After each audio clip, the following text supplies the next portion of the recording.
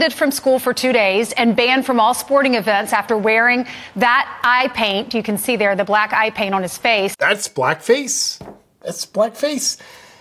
Holy race baiting, Batman. Welcome back to the JP Reacts channel, my beautiful freedom-loving friend, where we like to call out the lies, hypocrisy, and corruption of tyrants and Satan, shine the light of awareness on woke absurdities, and highlight the amazing work of other freedom fighters. Now, one of the woke absurdities out there would be race baiting.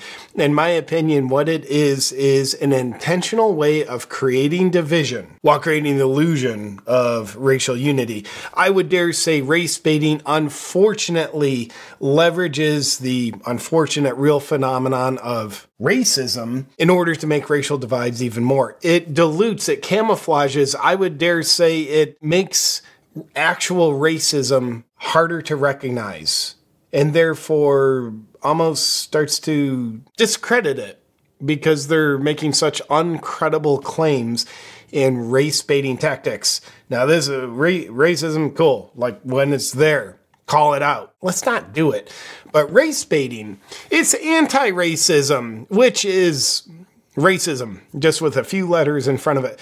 So the latest incidence of this is an 8th grader in La Jolla, California school district who went to a football game and kind of dressing up, emulating players who wear black eye paint, helps, reflect light. He's dressing up as that and even had a black security guard say, well, you actually need more. You need the spikes higher. But then the principal, a week later, calls a little boy into his office, the 8th grader, and says, you're suspended and you are banned from going to any sporting events. Now, preying on young kids, using that to leverage some sort of maybe woke political agenda, using kids for it, I would dare say that is not very genuine. And a principal that does that probably isn't a good leader of kids. And of course, it's reminiscent not too long ago. I'm sure you saw this story. We reported on it here first. We were definitely not the first ones, but I did report on it.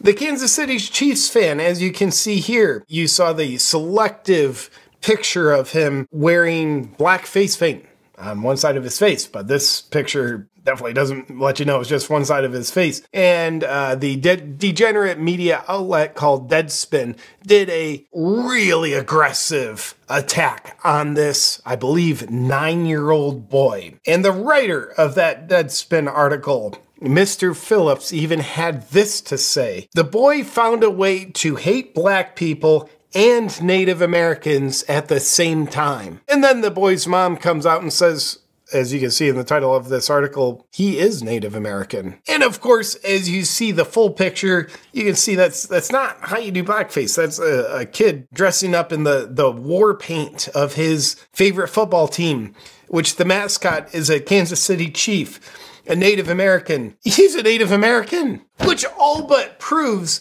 this kid had no intention for this to be a portrayal of blackface. And in this latest case with the 8th grader in California, it also really appears to be he had no intention of it being blackface because it wasn't blackface. And on the Blaze Media's coverage of this, you can see like, okay, this is blackface, but this is eye black, and this is eye black. And for the record, Mr. Jimmy Kimmel, as you can see here, this is not blackface. And Justin Trudeau here, this is not blackface. And in this second picture of Justin Trudeau when he was in high school, hard to tell because it's black and white, but he's wearing blackface. So in this picture of him wearing blackface, this is not blackface. And then a third picture of Justin Trudeau. Yes, a third picture of Justin Trudeau in blackface that you can see here. This is also not blackface. But this is blackface. I don't know if that's blackface. I don't know. It's like meant to be a black gentleman who has alopecia, so most of his face is not black. I don't know. But let's see if we can investigate further and find out, is in fact this black eye paint trying to emulate football players? It is in fact blackface, right? Let's take a look.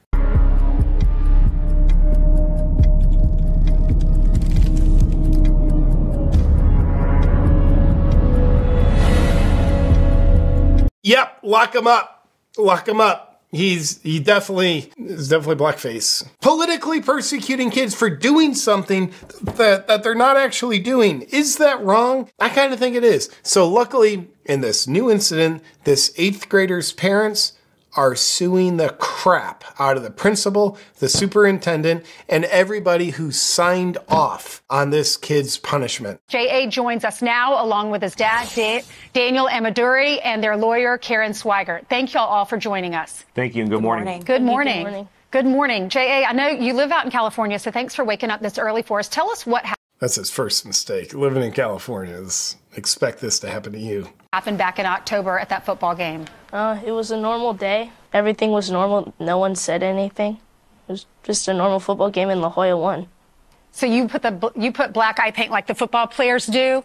Because when you look at that picture, Yeah. it's all over your face. But Brian, who is a sports enthusiast, my co-anchor, he said this is a lot of athletes actually do that. Yeah, that was the main point because I used to go to a lot of football games when I lived in Texas, and I used to play football. And sometimes we'd put that on if one of the kids brought it. Okay, and no one had a problem with it. In fact, what the security, wasn't there a security guard there he's a black security guard, and he came up to you and complimented you on it? Yeah, I asked him how did it look, and he said the spikes need to go higher. Sounds like that security guard was offended. Okay. All right. So, Dad, Daniel, tell us, y'all were having a fun night. A week goes by, and then the principal calls your son into the office. Yeah, I was shocked. There was no incident that night. And, you can imagine in today's world, there's iPhones, there's thousands of people or over 1,000. The other school is predominantly black. I mean, and nothing was said that night. There was no incident. He's an 8th grader, by the way, a small 8th grader. It's a high school football game. There's staff there. There's teachers. There's police, security, nothing. And then the following Monday, Tuesday, Wednesday, nothing. Wednesday afternoon, the principal called J.A. into the office. And then the next morning, my wife and I showed up, and he said he did blackface, and he was suspended for 2 days, and he was going to be banned from sports. A principal is probably like, I need to establish a strong track record against racism. Unfortunately, I'm not seeing enough of it here. We're going to have to find what we're looking for. Call J.A. in. We got to give him a talking to. And that was when I showed the principal the picture from that night. And I thought that was going to end this whole thing. Mm-hmm. And then he was like, no, that's blackface. Wow. So, Daniel, I mean, you know your son, and I read an article last night that said your son had said, I didn't even know what blackface was. I'm in middle school. Maybe this would be controversial when you saw the picture, you saw your son that night? I was so convinced that it was going to vindicate him, that picture. I wasn't actually at the game with him. So when I saw that picture, I was so relieved. I was like, wait a minute, this is explainable. And I thought when I showed the principal that would clear the whole thing up, but it didn't, and it only got worse even after I appealed it. Yeah. It didn't fix it, and I just couldn't believe it, because anybody who's ever been to a sports game know that this is very normal. And these are kids that were playing hide and seek a few days prior at my house, boogie boarding. Half of the group is our minorities, some of them African American. It's just ridiculous that this would be a racial incident that night. Well, J.A., this is what the disciplinary notice said, and this is on your record now, possibly forever. Offensive comment and intent to harm.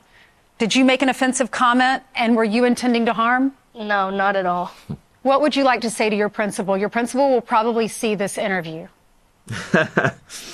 Dad, I think he's probably going to be he'll let the lawsuit speak for itself, probably. Yeah, well played there, Dad. I think that was actually really well played. I think frivolous lawsuits are just trash. However, justified lawsuits have their place, as is this place. And I'm glad the kid's parents are standing up and protecting the kid and his reputation against these accusations that he made damaging comments and he had the intent to do harm. That is the time and place for parents to become protectors.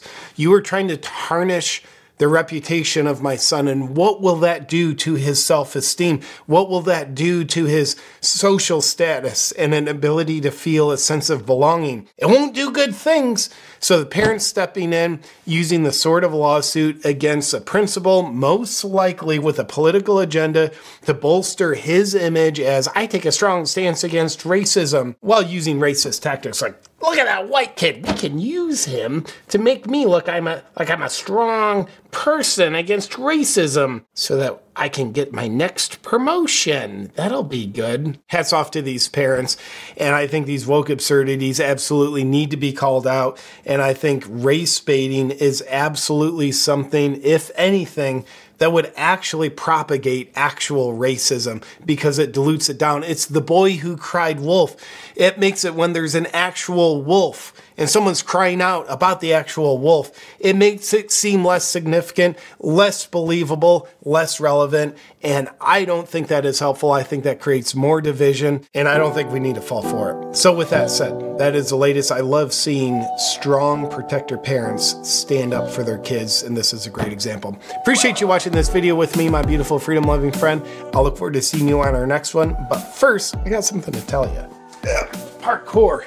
I get stressed. You and I also live in a world filled with toxins, plus I like to look good and feel good. And I'm someone who wants to take control of my health, but the problem is there's only so much time in the day, so how are you gonna meet all these health objectives? Well, problem solved with the Bond Charge infrared sauna blanket. The infrared sauna blanket is my favorite sauna system I have ever found. It's the most cost-effective sauna system on the market. Plus, it's compact so it doesn't clutter up and take valuable space up in your home. The infrared sauna helps your body detoxify. It elevates your metabolism. You can burn up to 600 calories in a single sauna session. It reduces stress, promotes relaxation, helps with your sleep, and boosts those fat-burning heat shock proteins, my friend. Once I started using the Bond Charge infrared sauna blanket, it was like a dream come true because it helps me accomplish many health objectives all at once. Bond Charge makes infrared saunas